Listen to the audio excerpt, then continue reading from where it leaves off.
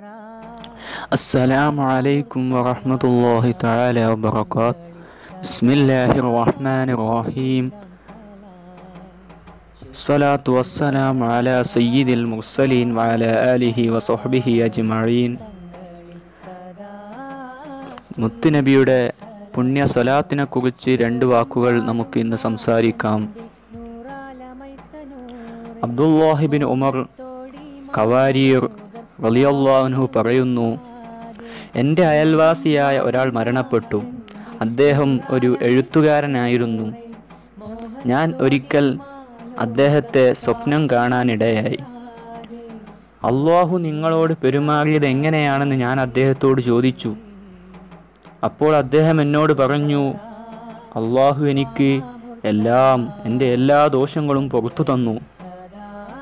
അപ്പോൾ ഞാൻ അദ്ദേഹത്തോട് ചോദിച്ചു, നിങ്ങൾക്ക് എന്തുകൊണ്ടാണ് അല്ലാഹു തആല മാപ്പ് നൽകിയത്?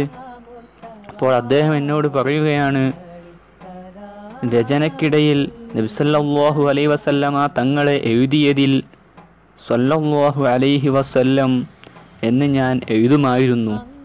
ഈ ഒരൊറ്റ കാരണത്താൽ ആണ് എനിക്ക് അല്ലാഹു തആല പുറത്തു തന്നത്.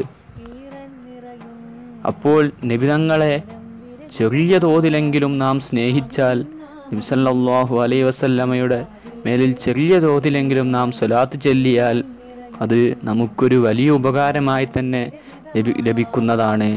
നബി തങ്ങളുടെ മേലിൽ ഒരുപാട് സ്വലാത്ത് ചൊല്ലാൻ അല്ലാഹു നമുക്ക് തൗഫീഖ് നൽകുമാറാവട്ടെ. ആമീൻ.